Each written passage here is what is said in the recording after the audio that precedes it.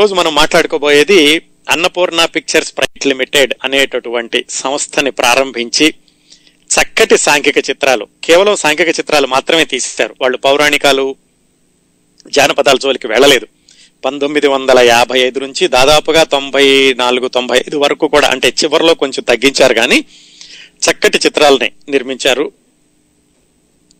అలాగే ఇంతకుముందు చెప్పుకున్నట్టుగానే 22 సినిమాలు తీస్తే 16 సినిమాల సద్దినోత్సవం అవ్వాలి అంటే ఎంతో చిత్ర నిర్మాణం మీద ఎంతో పట్టు, అలాగే ప్రేక్షకుల నాడి తెలిసినటువంటి ఒక సృజనాత్మకత ఉండాలి.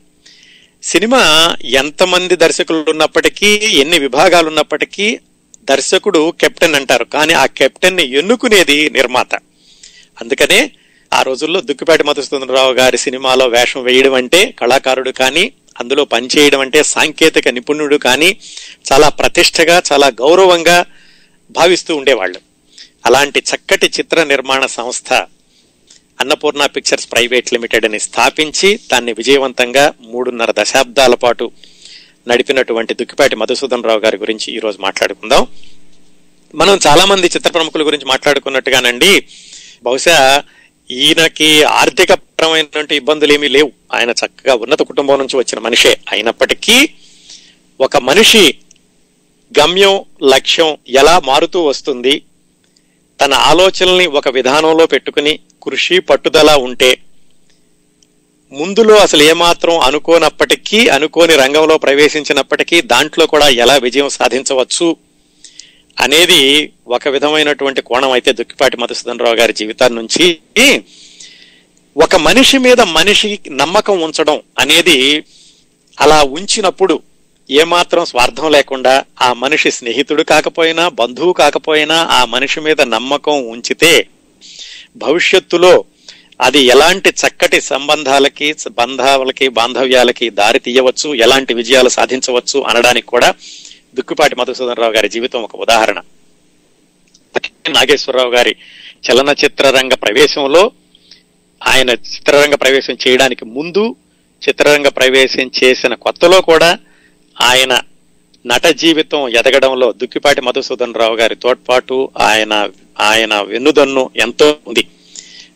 అక్కినే నాగేశ్వరరావు గారు దుక్కిపాటి మధుసూదన రావు గారికి ఏమాత్రం బంధువు కాదు, మిత్రుడు కాదు. ఎక్కడో పరిచయం కుర్రాడు నాటకాలు వేస్తున్నాడని, అలాంటి ఓ కుర్రాడి మీద నమ్మకం పెట్టి ఇతను పైకొస్తాడు అని ఆ నమ్మకాన్ని పెంచి పోషించి ఆయన చిత్ర ప్రవేశానికి పునాదులు వేసి, తర్వాత తను కూడా సినిమాల్లోకి వెళ్లి ఒక చిత్ర నిర్మాణ సంస్థని ఆయన భాగస్వామితో మొదలెట్టి ఈ విజయగాథ అంతా చూస్తుంటే ఈ మనిషికి ఉన్నటువంటి సంబంధాలని జాగ్రత్తగా పెంచుకుంటూ పోషించుకుంటూ వెళితే జీవితాల్లో అందరూ కలిసి ఎలాగ విజయాలు సాధించవచ్చు అనేటటువంటి కోణంలో కూడా దుక్కిపాటి మధుసూదన రావు గారి జీవితం స్ఫూర్తిదాయకంగా ఉంటుంది.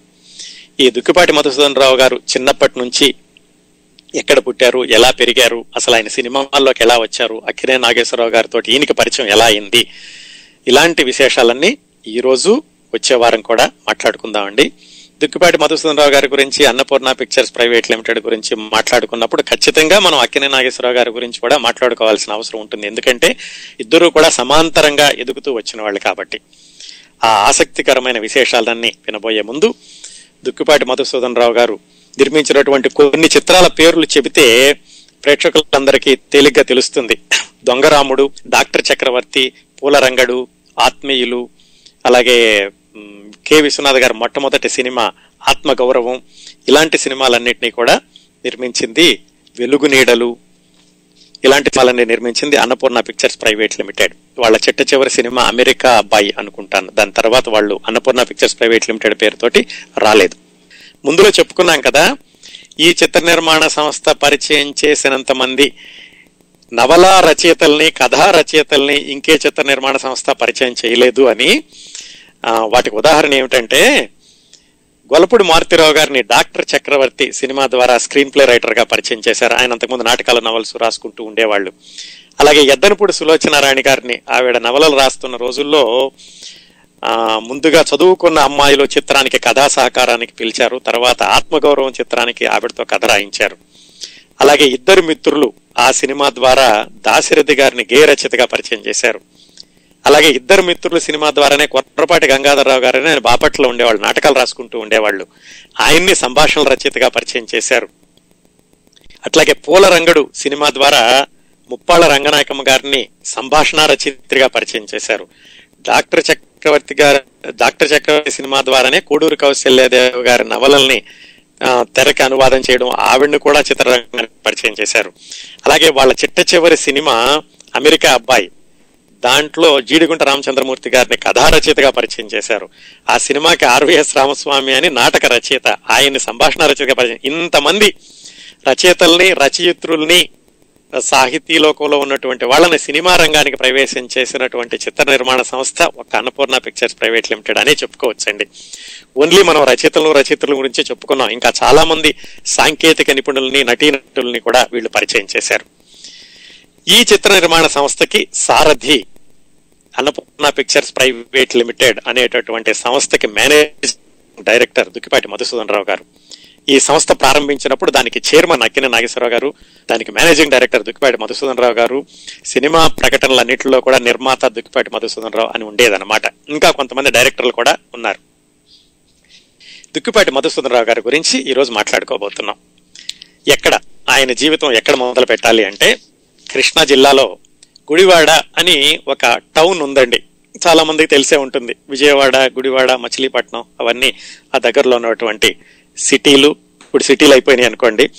ఆ గుడివాడ దగ్గరలో ముదినేపల్లి అని ఒక మాదిరి ఊరు ఉంది. దాని దగ్గరలో పెయ్యేరు అని ఒక చాలా కుగ్రామం ఉండేది. మనం చెప్పుకునేది దాదాపుగా 95 సంవత్సరాల క్రిందటి సంగతులండి.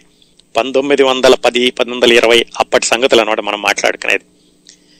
ఆ పెయ్యేరులో 1917 జూలై 27న దుక్కిపాటి మధుసూదన గారు పుట్టారు. వాళ్ళ నాన్నగారి పేరు సీతారామస్వామి గారు, వాళ్ళ అమ్మగారి పేరు గంగాజలం గారు. ముగ్గురు అన్నదమ్ములు. ఈయన మధ్య ఈయనకు ఒక అన్నయ్య, ఒక తమ్ముడు ఉన్నారు.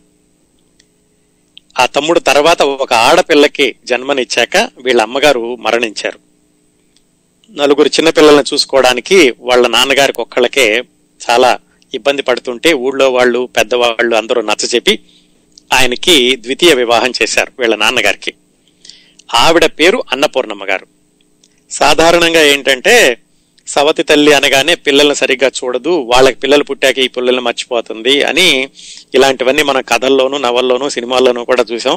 పైగా మనం మాట్లాడుకుంటాం దాదాపుగా 90 ఏళ్ల క్రిందటి విశేషాలు అని అందరూ అనుకున్నారు. కానీ అందరూ చెప్పుకున్నట్టు కాకుండా అన్నపూర్ణమ్మ గారు నిజంగా అన్నపూర్ణమ్మ గారి లాగే ఈ పిల్లలందరినీ కూడా చిన్నప్పటి నుంచి కూడా చాలా జాగ్రత్తగా పెంచారు. ఎంతో అభిమానంగా, ఎంతో ఆత్మీయతతో సొంత బిడ్డల్లాగా పెంచారు.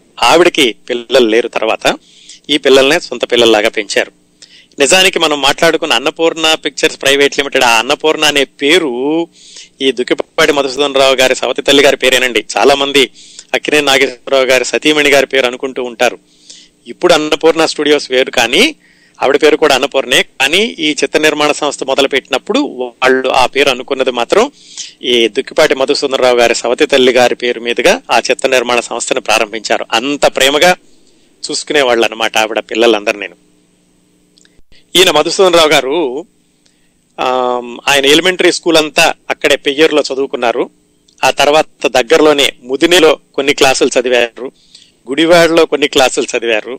మళ్ళీ ఎస్ఎల్సికి ఆయన బందరు వెళ్ళారు.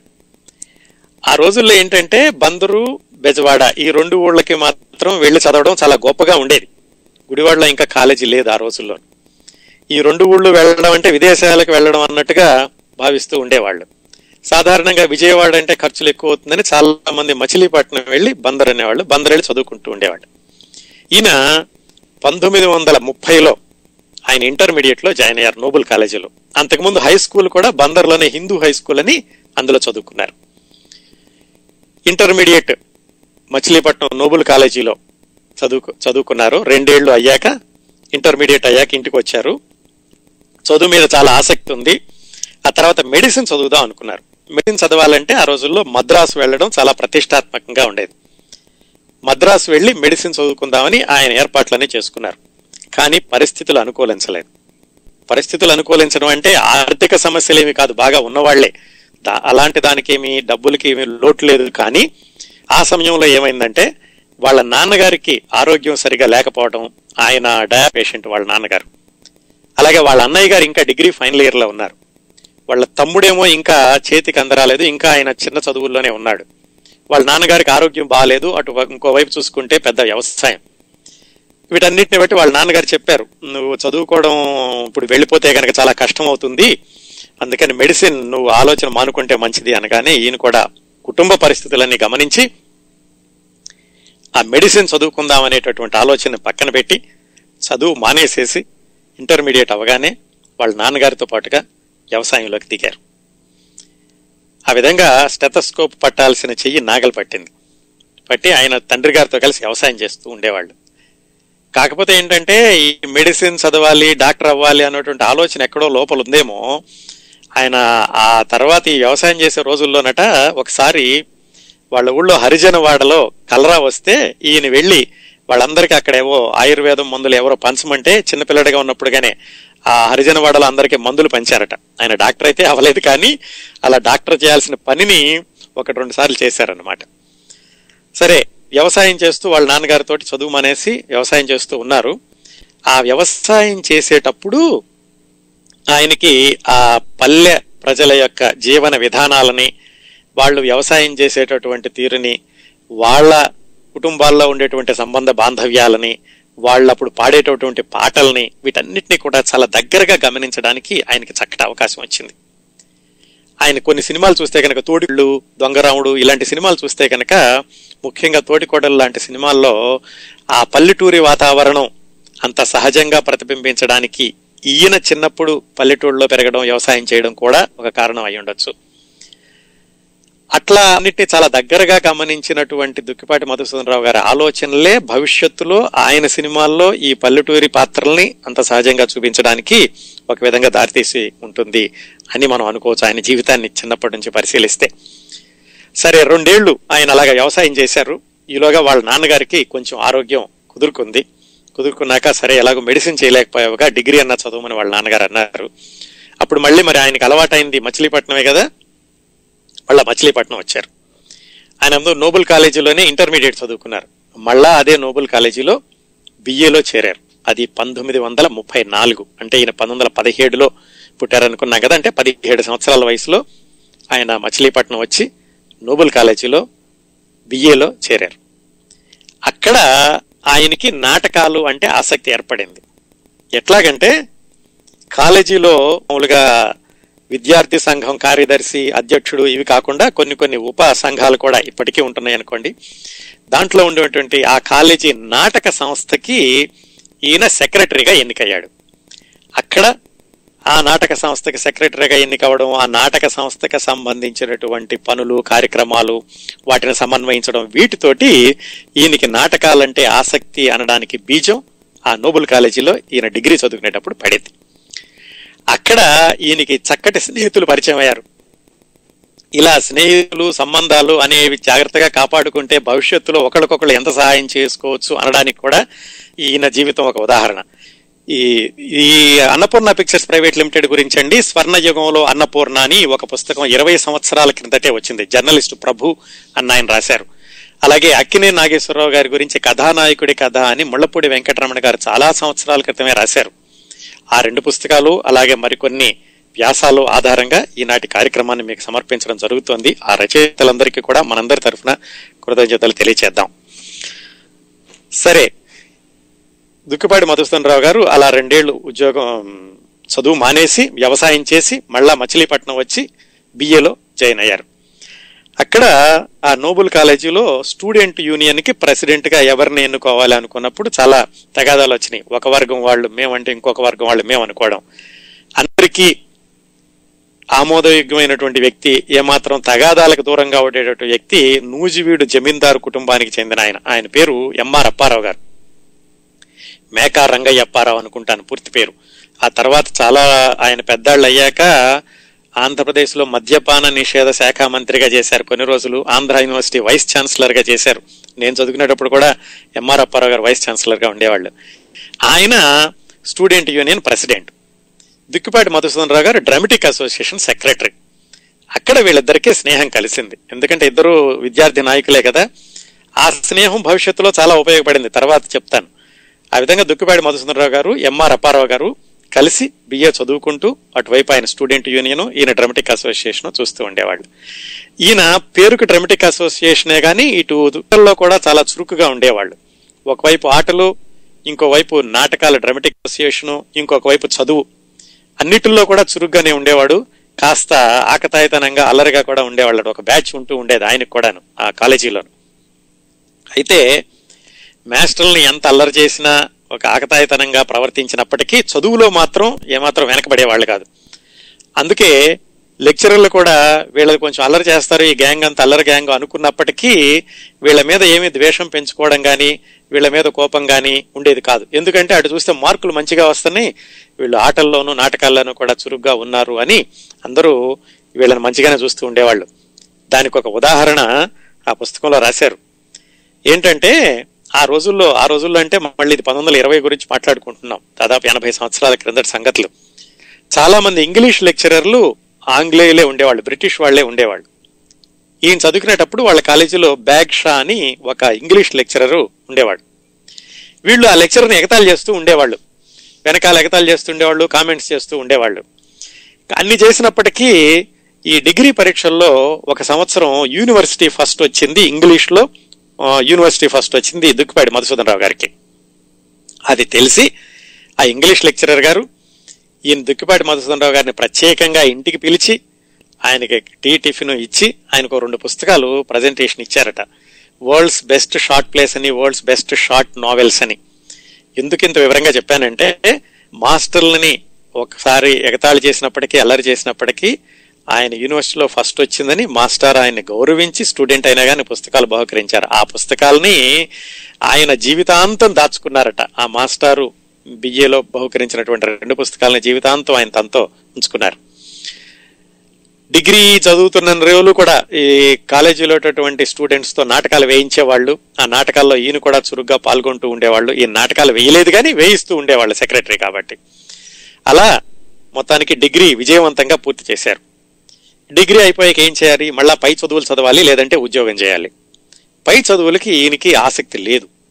ఎప్పుడైతే ఇంటర్మీడియట్ అవగానే మెడిసిన్కి వెళదాం అనుకుని వెళ్ళలేకపోయారో అప్పుడే ఆయనకి చదువు మీద ఆసక్తి సన్నగిలింది. ఎలాగో బిఏ అయితే పూర్తి చేశారు. ఇక ఉద్యోగం చేయడం అంటే ఉద్యోగం చేయాల్సిన అవసరం లేదు. ఎందుకంటే అప్పటికే వాళ్ళు బాగా ఉన్నవాళ్ళు, 60 ఎకరాలు మాగాణి భూమి ఉండేది ఆ గుడివాడ చుట్టుపక్కల. అందుకని ఆయనకు ఉద్యోగం చేయాల్సిన అవసరం లేదు. సహజంగానే ఇంకా తండ్రితో పాటుగా ఆయన వ్యవసాయంలోకి దిగారు. కాకపోతే ఏమిటంటే ఆ రోజుల్లో అని ఇన్నిసార్లు ఎందుకంటున్నానంటే అప్పటికి ఇప్పటికీ పరిస్థితులు మారినాయి కాబట్టి. ఇంకా కుర్రాడు చదువు అయిపోయింది అనగానే ఇంకెప్పుడు పెళ్లి చేద్దామని చూసేవాడు. ఆయన కూడా ఏంటంటే దాదాపుగా 20 సంవత్సరాల వయసులోనే 1937లో వాళ్ళ ఊరికి దగ్గరలోనే కాటూరు అని ఒక ఊరుంది. ఆ ఊళ్ళో సుశీలాదేవి అనే ఆవిడతోటి ఆయనకి వివాహం కూడా చేశారు 20 సంవత్సరాల వయసులోనే.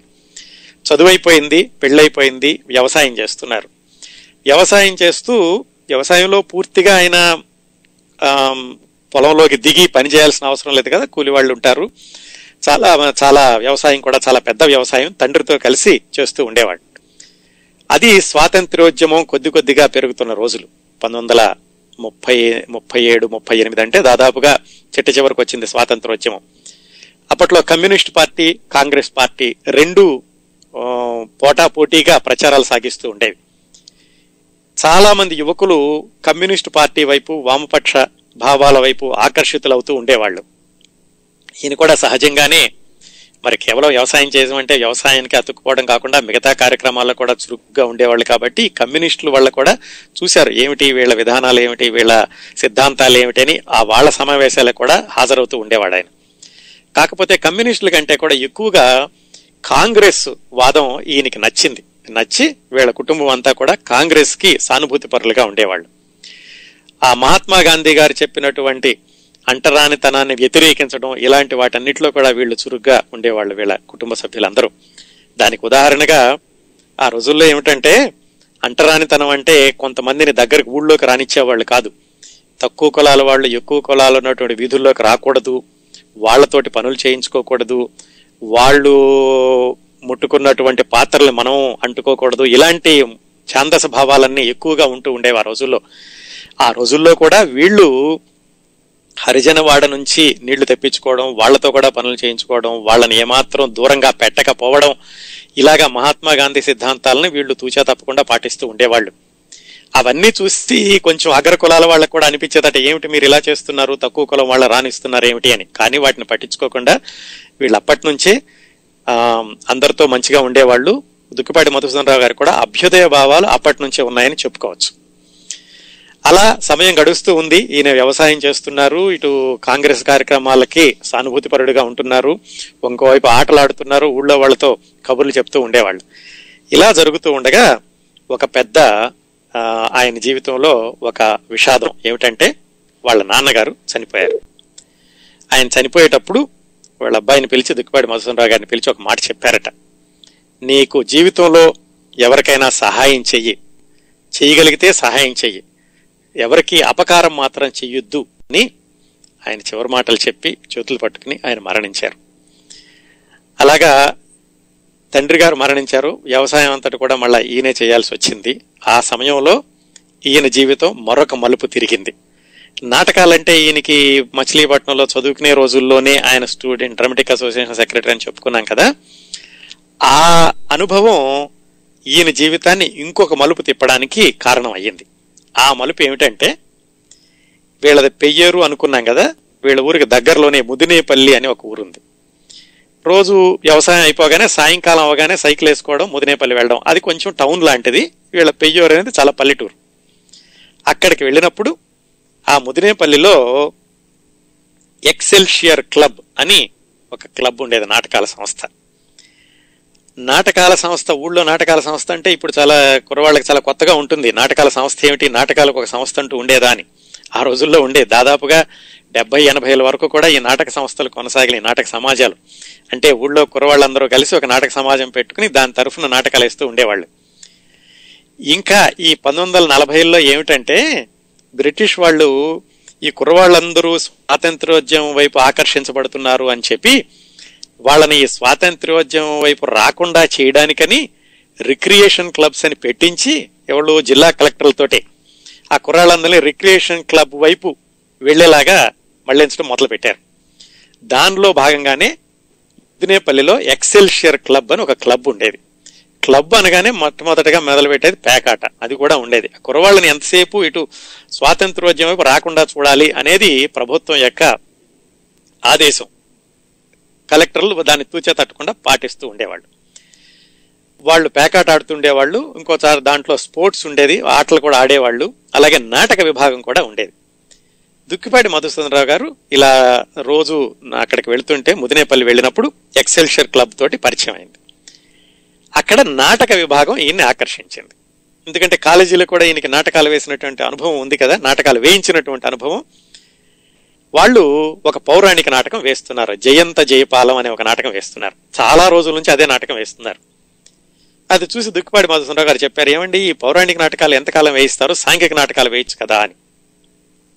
అయితే ఆ నాటకాన్ని చాలా రోజులు వేసి వాళ్ళకి బోరు కొట్టింది, వాళ్ళకి కూడాను. ఇదేదో కుర్రాడు మంచి సలహాని చెప్పాడు, అయితే బాగానే నువ్వు సలహా అయితే చెప్పావు కానీ సాంఘిక నాటకాలు ఎక్కడున్నాయి వేయడానికి, మా దగ్గర లేవు కదా, అందుకని ఈ పౌరాణిక నాటకాలు వేస్తున్నావు అని చెప్పారు వాళ్ళు.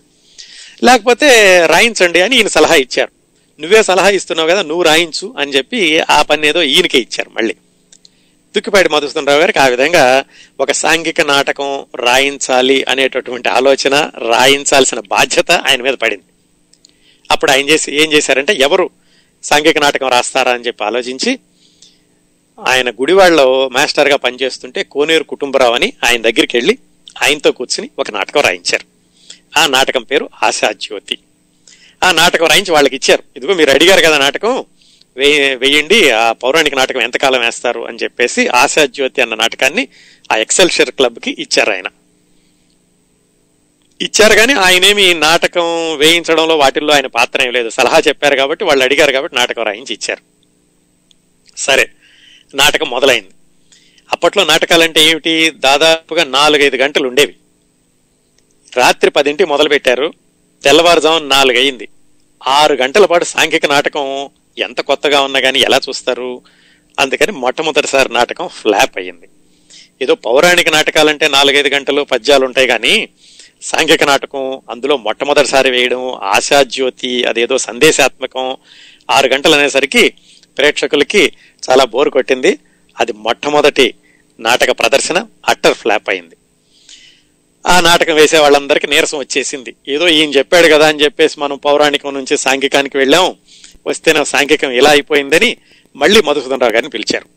పిలిచి, ఏమండి మీరు చెప్పమన్నారని చెప్పి మేము వేసాము, మరి ఇలాగా చూడండి నాటకం ఫెయిల్ అయిపోయింది, దీన్ని ఏం చేయాలి అంటే ఆయన ఏం చేశారంటే, ఓ పని చేద్దాం, నేను ఈ నాటక నిర్వహణ బాధ్యతని తీసుకుంటాను, నేను తీసుకుని ఈ నాటకాన్ని వేయిస్తాను, దీన్నే మనం విజయవంతం చేద్దామని మళ్ళా ఆ ఒరిజినల్ రచయిత గారితో కూర్చుని 6 గంటల నాటకాన్ని 3 గంటలకే కుదించి, దీనికి కొంచెం హంగు ఆర్భాటం కూడా ఉండాలని కొన్ని పాటలు పెట్టి, ఆ పాటలకి సంగీతాన్ని కూడా ఆయన సంగీతాన్ని కూడా సమకూర్చి పాటలు కూడా పెట్టి ఆ నాటకాన్ని మళ్ళీ ప్రదర్శనకి సిద్ధం చేశారు. ఆ పాటలకి సంగీతం చేసింది ఎవరు? పెండియాల నాగేశ్వరరావు గారని. ఆ తర్వాత రోజుల్లో ఆయన పెద్ద డైరెక్టర్ అయ్యాడు. దుక్కిపాటి మధుసూదనరావు గారు తీసిన మొట్టమొదటి సినిమా దొంగరాముడికి సంగీత దర్శకత్వం చేసింది కూడా పెండియాల నాగేశ్వరరావు గారి. ఆ పెండియాల నాగేశ్వరరావు గారు ఈయనకి ఎలా పరిచయం? పెండియాల నాగేశ్వరరావు గారి నాన్నగారు ఈ కాటూరు అనే ఊళ్ళో దుక్కిపాటి మధుసూదనరావు గారి భార్య గారికి ఆయన పాఠాలు చెప్తూ ఉండేవాడు, పెండియాల నాగేశ్వరరావు గారి నాన్నగారు. ఈయన అత్తగారింటికి వెళ్ళినప్పుడల్లా పెండియాల నాగేశ్వరరావుని పిలిచి ఆయనతో ఆయన పాటలు వింటూ ఉండేవాళ్ళు దుక్కిపాటి మధుసూదనరావు గారు. అలా ఆయనకి పెండియాల నాగేశ్వరరావు పరిచయం. వీళ్ళు ఆశాజ్యోతి నాటకం వేసేటటువంటి రోజుల్లోనే అప్పటికే పెండియాల నాగేశ్వరరావు గారు ఒకసారి మద్రాసు వెళ్లి సినిమాల్లో పనిచేద్దామని ఆ 2వ ప్రపంచ యుద్ధ సందర్భంలో వెనక్కి వచ్చేశారు. ఆ సమయంలో దుక్కిపాటి మధుసూదనరావు గారు ఈయన వెనక్కి వచ్చేసాడు, మద్రాసు వెళ్ళని తెలిసి ఆయన పిలిచి, ఇలా మేము కొత్తగా ఒక సాంఘిక నాటకం వేస్తున్నాం, దీంట్లో పాటలు పెడితే బాగుంటుంది అని చెప్పి ఆయనతోటి పాటల ట్యూన్స్ చేయించారు. మొత్తానికి ఆ విధంగా ఆ నాటకాన్ని, దాని రూపురేఖలన్నీ మార్చేసేసి ఆ నాటకాన్ని వేశారు. ఆ నాటకం వేసేసరికి అది చాలా జనాలు బాగా రిసీవ్ చేసుకున్నారు. ఎందుకంటే పాటలు ఉన్నాయి, తక్కువ సేపు ఉంది, 6 గంటలు కాకుండా 3 గంటల్లోనే అయిపోయింది. అది చాలా విజయవంతం అయింది. విజయవంతం అయ్యేసరికి ఈ కుర్రాడి మీద ఆ ఊళ్ళో వాళ్ళందరికీ మంచి అభిప్రాయం ఏర్పడింది. ఈ కుర్రాడు ఎవరో మంచి సలహా ఇవ్వడమే కాకుండా చేసి చూపించాడు, అందుకని ఈ నాటక సంఘానికి ఈయన్నే సెక్రటరీగా చేస్తే బాగుంటుంది అని దుక్కిపాటి మధుసూదనరావు గారిని ఆ ఎక్సెల్షియర్స్ క్లబ్ అనేటటువంటి నాటక సంస్థకి, అంటే ఆ క్లబ్ యొక్క నాటక విభాగానికి ఈయన్ని సెక్రటరీగా ఎన్నుకున్నారు. బాగానే ఉంది. సెక్రటరీ అనగానే ఊరికే కూర్చోవడం కాదు కదా, మళ్ళీ నాటకాలు వేయించాలి. ఈ ఆశాజ్యోతి నాటకం అయితే ఉంది, ఈ నాటకమే రకరకాల ప్రదర్శనలు వేస్తూ ఉండగా వీళ్ళకి ఇంకొక ఇబ్బంది వచ్చింది. ఇబ్బంది ఏంటంటే ఆ నాటకంలో హీరోగానేమో ప్రభాకర్ రావు అని ఒక కుర్రాడు వేసేవాడు, అలాగే హీరోయిన్ వేషమేమో జగన్నాథరావు అనే అబ్బాయి వేసేవాడు. హీరోయిన్ వేషం అబ్బాయి వేయడం ఏంటి అని చాలా మంది అనుకోకపోవచ్చు. ఆ రోజుల్లో ఆడవాళ్ళు నాటకాలు వేసేవాళ్ళు కాదు, అందుకని స్త్రీ పాత్రలు కూడా మగవాళ్లే వేసేవాళ్ళు. ఈ జగన్నాథరావు అనే కుర్రాడు వేస్తున్నాడు ఆ అమ్మాయి పాత్ర ఈ ఆశాజ్యోతి అనే నాటకంలో. కాకపోతే ఏమైందంటే కొన్ని ప్రదర్శనలు అయ్యేసరికి అతని వయసు ఎక్కువైపోయింది, అతను స్త్రీ పాత్రకి అంతగా సరిపోవడం లేదు, అలాగే అతని కంఠంలో కూడా మార్పు వచ్చింది. అలాంటప్పుడు వీళ్ళు ఇంకొక హీరోయిన్ కావాలి. హీరోయిన్ అంటే అబ్బాయే, ఇంకో అబ్బాయి హీరోయిన్ వేషం వేసేటటువంటి అబ్బాయి కావాలి. దానికోసం వెతకడం మొదలు పెట్టారు దుక్కిపాటి మధుసూదనరావు గారు.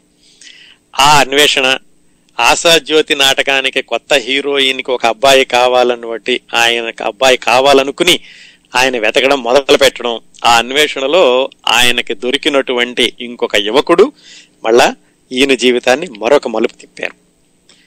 పెండియాల నాగేశ్వరరావు గారిని అడిగారు దుక్కిపాటి మధుసూదనరావు గారు, నీకు తెలుసు కదా, నువ్వు ఈ సంగీతంతో 4 నాటక సంఘాలు పరిచయం అయి ఉంటాయి, మనకు మంచి కుర్రాడు కావాలి హీరోయిన్ వేషానికి, ఎక్కడైనా దొరుకుతాడా అని అడిగితే ఆయన చెప్పారు, గుడివాడలో విప్రనారాయణ అని ఒక నాటకం వేస్తున్నారండి, ఆ నాటకంలో దేవదేవి పాత్ర వేస్తున్నాడు ఆ కుర్రాడు చాలా అందంగా ఉన్నాడట, చాలా బాగా వేస్తున్నాడట, అతన్ని చూసి వద్దాం అని చెప్పారు. సరే, దుక్కిపాటి మధుసూదనరావు గారును వాళ్ళ క్లబ్ ప్రెసిడెంట్ కోడూరు అచ్చయ్య గారిని వాళ్ళిద్దరూ కలిసి గుడివాడ వెళ్ళారు. ఎవరో కొత్త కుర్రాడు వేస్తున్నాడు దేవదేవి పాత్ర, అతను మన నాటకంలోకి పనికి వస్తాడేమోనని. అక్కడ బుద్ధిరాజు శ్రీరామమూర్తి అని ఆయన నేర్పిస్తున్నాడు ఈ విప్రనారాయణ నాటకం. ముందుగా వీళ్ళు రిహార్సల్స్ చూడ్డారు. వెళితే రిహార్సల్స్ చేస్తున్నారు. కుర్రాడు దేవదేవి అనే వేషం వేసేటువంటి కుర్రాడు చాలా షార్ప్ గా కనిపించాడు వీళ్ళకి. దుక్కిపాటి మధుసూదనరావు గారికి ఆ కుర్రాడిని చూడగానే ఈ కుర్రాడు చాలా చురుగ్గా ఉన్నాడు అనిపించింది. చక్కగా ఆ పెద్దలు చెప్పిన మాట వినడం, ఆ పాత్ర చక్కగా పోషించడం, అందులో పాటలు పాడడం, ఇవన్నీ ఈ రిహార్సల్స్ లోనే నచ్చినాయి ఈయనకి. కుర్రాడు చాలా బాగున్నాడు, ఎలాగైనా సరే ఇతన్ని మా నాటకాల్లోకి తీసుకెళ్దాం అనుకుని సరే మర్నాడు నిజంగా వాళ్ళ ప్రదర్శనకి వెళ్లారు. అంటే వాళ్ళ వేదిక మీద ప్రదర్శనకి ముందు రోజు ఓన్లీ రిహార్సల్స్ చూశారు. ఆ ప్రదర్శనకి వెళ్లారు. కుర్రాడు బ్రహ్మాండంగా వేశాడు దేవదేవి పాత్ర. జనాలందరూ విపరీతంగా చప్పట్లతో మెచ్చుకున్నారు. దుక్కిపాటి మధుసూదనరావు గారు ముందే తీసుకెళ్లారు ఒక వెండి కప్పుని తీసుకెళ్లి ఆయనకి వేదిక మీదకి ఆ కుర్రాడికి బహుకరించారు. ఈ కుర్రాడికి మంచి భవిష్యత్తు ఉంటుంది అని బహుకరించి ఆ కుర్రాడిని ఇక తన ఆశాజ్యోతి నాటకానికి తీసుకుందామని కనుక్కున్నారు. ఎవరి కుర్రాడు చాలా బాగా చేశాడు, ఇతను మా నాటకం కావాలంటే ఎవరిని అడగాలంటే ఎవరో చెప్పారు. ఆ కుర్రాడు వాళ్ళ అన్నయ్య గారు చూస్తూ ఉంటారు అతని విషయాలు, వాళ్ళ అన్నయ్య గారితో మాట్లాడండి అని. మర్నాడు వాళ్ళ అన్నయ్య గారి దగ్గరికి వెళ్ళి అడిగారు, ఏమండి మీ తమ్ముడు చాలా బాగా చేశాడు ఇందులో దేవదేవి పాత్ర, మీ అబ్బాయిని మాతో పంపించండి, మా నాటకాల్లో హీరోయిన్ గా వేయిస్తాము అని చెప్పి అడిగారు. ఆయన ఆలోచించారు, చిన్నపిల్లడు ఏదో నాటకాలు వేస్తున్నాడు, వీడిని వేరే వాళ్ళతో పంపించడం అని. కాకపోతే వచ్చిన వాళ్ళిద్దరూ కూడా చాలా గౌరవప్రదమైన వాళ్ళు, కాస్త పేరున్న వాళ్ళు అని ఆయన ఏం చేశారంటే సరేనండి పంపిస్తాను మా తమ్ముడిని మీతోటి అన్నారు. వాళ్ళ ఒప్పందం ఏమిటంటే రాను పోను ఖర్చులు ఇచ్చి, అలాగే వీళ్ళకి ఉండడానికి వసతి అలాగే తిండి కూడా కల్పించి నెలకి 8 రూపాయలు ఇస్తామని చెప్పి వాళ్ళు మాట్లాడుకున్నారు. ఎప్పుడు 1941-42లోనండి. మాట్లాడుకునేసరికి వాళ్ళ అన్నయ్య గారికి డబ్బుల కంటే కూడా వచ్చిన వాళ్ళు పెద్ద మనుషులు అనే ఉద్దేశంతో వాళ్ళ తమ్ముడిని పంపించడానికి ఒప్పుకున్నారు. పక్కకు పిలిచి దుక్కిపాటి మధుసూదనరావు గారిని, అయ్యా మా తమ్ముడిని మీ చేతిలో పెడుతున్నాను, వీడిని జాగ్రత్తగా చూసుకోండి, వీడు ఇంకా చిన్నపిల్లడు అని చెప్పి జాగ్రత్తలు చెప్పి పంపించారు. ఆ తమ్ముడిని దుక్కిపాటి మధుసూదనరావు గారు వెంట పెట్టుకుని ముదినేపల్లి తీసుకెళ్లారు. ఇందాక చెప్పాను చూడండి, మొట్టమొదట్లో మనిషి మీద మనిషి నమ్మకం ఉంచుకోవడం అనేది కొన్నిసార్లు ఎంత చక్కగా ఉపయోగపడుతుంది అనేది. ఈ పిల్లాడి అన్నగారికి దుక్కిపాటి మధుసూదనరావు గారి మీద నమ్మకం, దుక్కిపాటి మధుసూదనరావు గారికి ఈ కుర్రాడి ప్రతిభ మీద నమ్మకం. ఒక్క ప్రదర్శన చూశారంతే, కాకపోతే రిహార్సల్లో అతని క్రమశిక్షణ చూశారు. ఈ కుర్రాడు చాలా పైకి వస్తాడు, ఇతను మంచి భవిష్యత్తు ఉంటుంది అని ఆయన నమ్మకం ఉంచాడు. ఆ కుర్రాడిని వెంట పెట్టుకుని ఆయన ముదినేపల్లి వెళ్లారు. ఆ కుర్రవాడే అక్కినేని నాగేశ్వరరావు. ఆ విధంగా అక్కినేని నాగేశ్వరరావు గారిని మొట్టమొదటిసారిగా ఆ గుడివాడలో నాటకాల దగ్గర నుంచి ముదినేపల్లిలో నాటకానికి తీసుకెళ్లారు దుక్కిపాటి మధుసూదనరావు గారు. అందరూ చూశారు, ఆహా కొత్త కుర్రాడు వచ్చాడు, హీరోయిన్ కొత్త కుర్రాడు వచ్చాడు, చాలా బాగున్నాడట, అచ్చం అమ్మాయిలాగే ఉంటున్నాడు స్టేజ్ మీద వేషం వేస్తే అని జనాలందరూ చాలా ఉత్సాహంతో ఇప్పుడు మళ్ళీ ఈ కొత్త హీరోయిన్ తోటి అంటే కొత్త కుర్రాడితోటి మొదలవుతుంది అని ఎదురు చూడడం మొదలు పెట్టారు.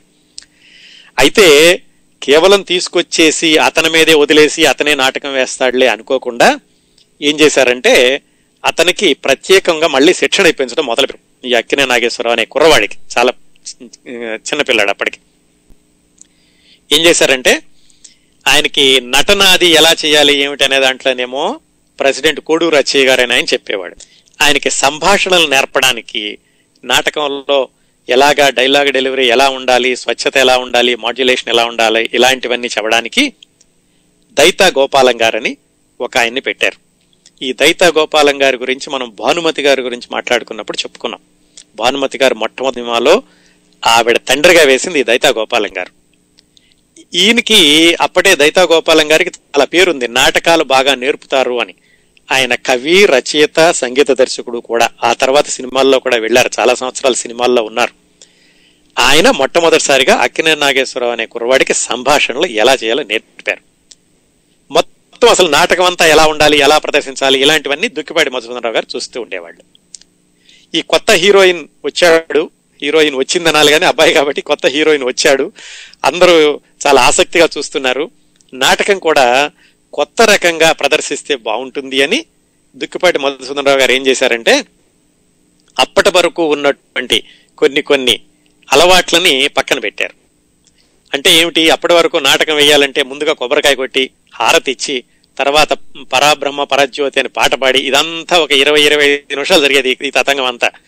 అప్పటికే చూసేవాళ్ళకి కొంచెం చాలా విసుగొస్తూ ఉండేది. ఇలా కాదని దాన్ని తీసేసి ఈయనే ఒక పాట రాయించి దాన్ని పెండ్యాల నాగేశ్వరరావు గారితో సంగీతం చేయించి దాన్ని ప్రార్థనా గీతంగా పెట్టారు. పెట్టి అక్కినేని నాగేశ్వరరావు కొత్తగా వచ్చాడుగా కుర్రాడు, ఇతనితోటి నాటకం వేయించారు. హీరోయిన్ గా వేయించేసరికి మొట్టమొదటి నాటకానికే ప్రేక్షకుల్లో నుంచి విపరీతమైనటువంటి స్పందన రావడం, ఈ కొత్త హీరోయిన్ బాగా చేశాడని వాళ్ళు మెచ్చుకోవడం, మొట్టమొదటి ప్రదర్శనే హిట్ అయింది. దాంతో ఇంకా అదే కాకుండా అక్కినేని నాగేశ్వరరావుకి స్వీట్ నైటింగేల్ అని బిరుదు కూడా ఇచ్చారట. తర్వాత ఆయన నట సామ్రాట్ అయ్యాడు, కానీ అప్పటికే ఆయనకి స్వీట్ నైటింగేల్ అనే బిరుదు ఇచ్చారు చిన్నపిల్లడప్పుడుగా ఉన్నప్పుడే. మొత్తానికి పేరు అందరికీ తెలిసింది. కొత్త కుర్రాడిని తీసుకొచ్చారు ఎక్సెల్షియన్స్ క్లబ్ వాళ్ళు, అందుకని ఆ కొత్త కుర్రాడితో నాటకం చాలా బాగుంటుందా అని ఆయన్ని వేరే వేరే ప్రదర్శనలు కూడా తీసుకెళ్ళడం మొదలు పెట్టారు.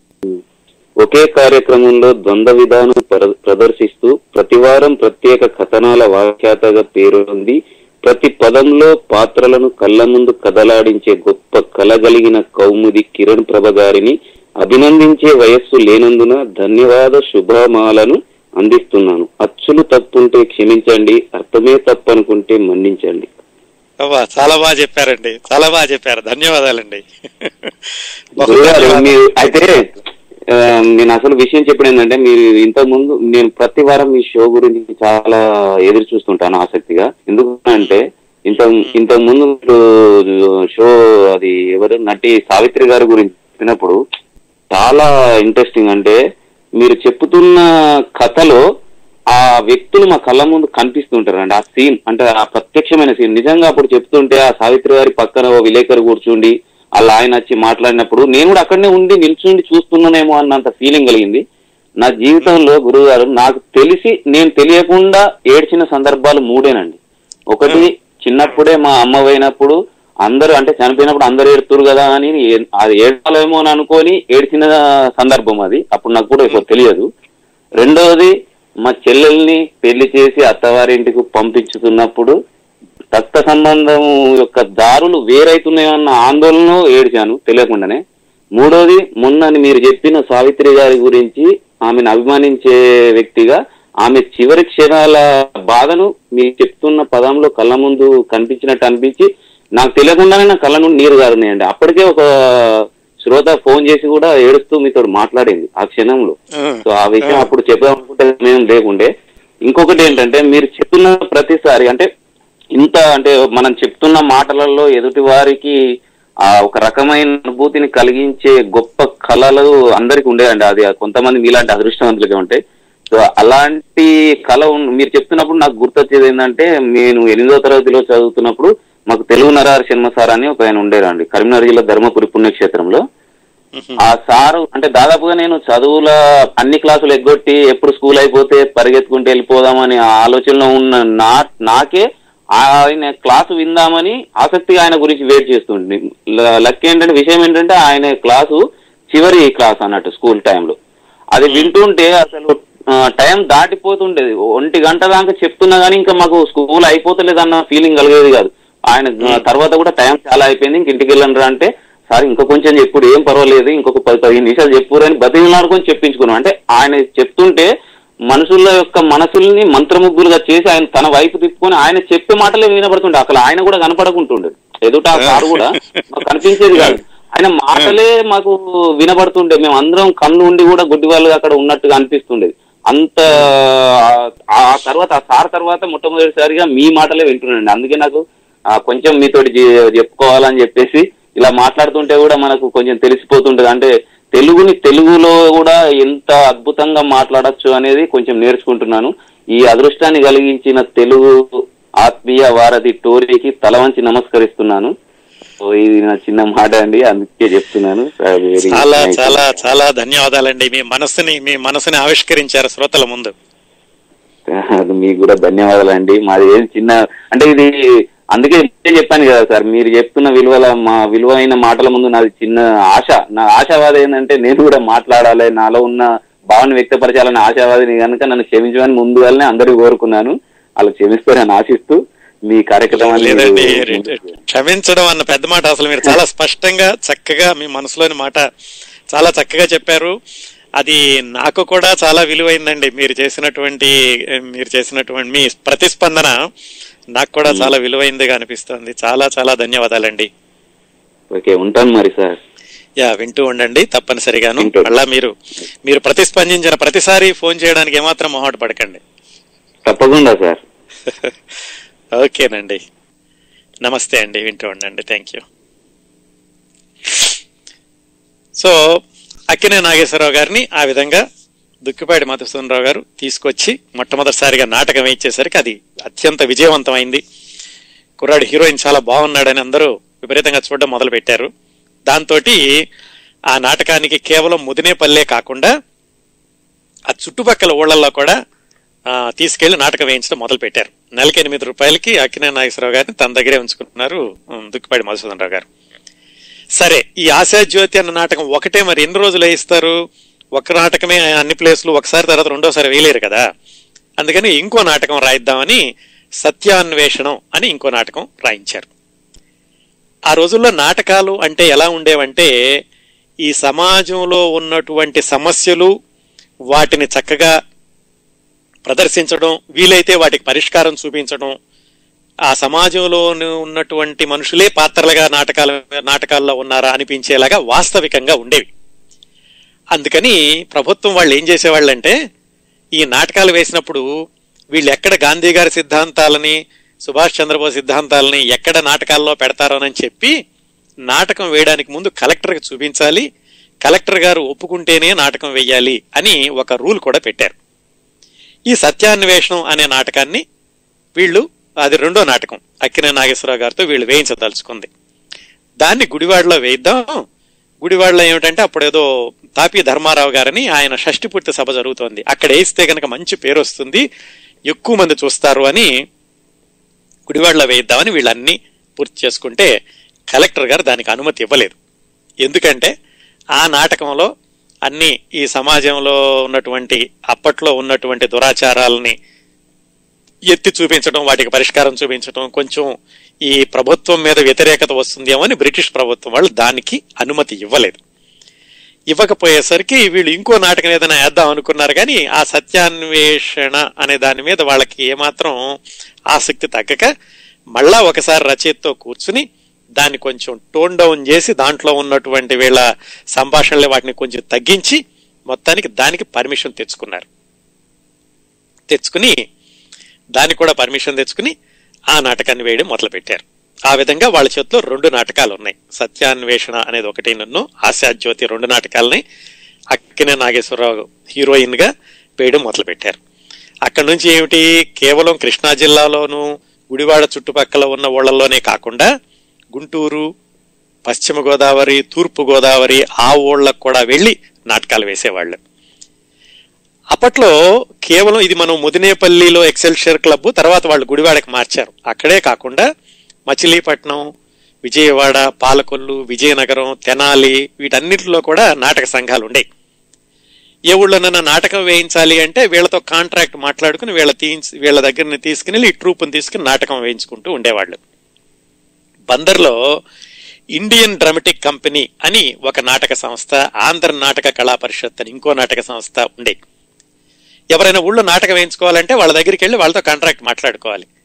చాలా మంది ఈ బందరు వెళ్ళి ఈ ఇండియన్ డ్రామాటిక్ అసోసియేషన్ డివి సుబ్బారావు గారిని చాలా పేరున్న ఆయన ఉండేవాడు, వాళ్ళతో నాటకం మాట్లాడుకుందాము అని వెళ్లే వాళ్ళు మధ్యలో గుడివాడలో ఆగిపోయి, ఇదేదో చాలా బాగుంది ఎక్సెల్షియర్ క్లబ్, ఎవరో అక్కినే నాగేశ్వరరావు చిన్న కుర్రాడు హీరోయిన్ గా బ్రహ్మాండంగా వేస్తున్నాడు అని వీళ్ళు మధ్యలోనే ఆగిపోయి బందరు కూడా వెళ్లకుండా వీళ్లతోటే కాంట్రాక్ట్ మాట్లాడుకుని వీళ్లతోటే ప్రదర్శనలు ఇప్పించినటువంటి సందర్భాలు కూడా చాలా ఉన్నాయి. అంత చక్కగా ఆ నాటక సంస్థని ముందుకు తీసుకెళ్ళడం మొదలు పెట్టారు దుక్కిపాటి మధుసూదన్ రావు గారు. ఇంకా ఈ అక్కినే నాగేశ్వరరావు గారి స్త్రీ పాత్ర ఎంత ఇదిగా ఉండేది అంటే, ఒకసారి పాలకొల్లులో వేస్తున్నారట ఈ ఆశాజ్యోతి నాటకం. వేస్తుంటే ఒక తమాషా సంఘటన జరిగింది. ఏంటంటే ఆ ఊళ్ళో ముచ్చర్ల సుబ్బరాజు గారిని ఒక పెద్ద ఆయన ఉన్నాడు. ఆయన ఈ నాటకం చూస్తున్నారు. ఆయన ఫ్రెండ్ని కూడా తీసుకొచ్చారు నాటకం చూడడానికి. ఆ ఫ్రెండ్కి 52 ఏళ్ళు. ఆయనకి భార్య చనిపోయింది ఆ మధ్యనే. చనిపోతే ఈ ఆశాజ్యోతి నాటకం చూస్తున్నారు. హీరోయిన్ బ్రహ్మాండంగా ఉంది, చాలా అందంగా ఉంది, చక్కగా సంభాషణలు చెప్తోంది. ఈ 52 ఫ్రెండ్ని చూసి సుబ్బరాజు గారు, ఏంట్రా అంత బాగా చూస్తున్నావు నాటకం అంటే, అబ్బా అమ్మాయి ఎంత బాగుందో, ఎంత చక్కగా చేస్తోంది, చాలా అందంగా ఉంది, పాటలు చాలా బాగా పాడుతుంది, ఏంటి ఏమైనా పెళ్లి చేసుకుంటావా అమ్మాయిని అని అడిగట. భార్య కూడా పోయింది కదా, మరి వీలైతే చేసుకుంటాను, అమ్మాయి ఒప్పుకుంటానంటే అని అన్నాడట ఈ ఫ్రెండ్. అయితే ఓ పని చెయ్యి, రేపు ఈ నాటకం వాళ్ళందరినీ మా ఇంటికి భోజనానికి పిలుస్తున్నాను, నువ్వు కూడా రా, అప్పుడు చూద్దుగానే హీరోయిన్ని చూసి మాట్లాడుకుందువు గానే అని వాళ్ళ ఫ్రెండ్కి చెప్పాడు. అని చెప్పి మర్నాడు ఈ ఆశాజ్యోతి నాటకం వేసిన వాళ్ళందరినీ సుబ్బరాజు గారు వాళ్ళ ఇంటికి పిలిచారు. ఆ ముసలాయన కూడా వచ్చాడు, హీరోయిన్ చూద్దాం, వీలైతే పెళ్లి చేసుకుందాం అని. వచ్చి సరే చూపించి, అక్కినే నాగేశ్వరరావు చూపించి, ఇదిగో ఇతనే రాత్రి హీరోయిన్ గా వేసింది అని. ఆయన ఒక్కసారి ఉన్నట్టుండి చాలా హఠాత్తుగా ఆయన ఆశ్చర్యపడిపోయి, ఇదేంటి కుర్రాడా హీరోయిన్ వేషం వేసింది అన్నట్టు. అంత ఇదిగా మగవాళ్ళకు కూడా ఆయన ఏమిటంటారు ఆసక్తి కలిగించేలాగా అంత చక్కగా రక్తి కట్టించేవాడు అక్కినే నాగేశ్వరరావు స్టేజీ మీద ఈ హీరోయిన్ వేషం వేసినప్పుడు.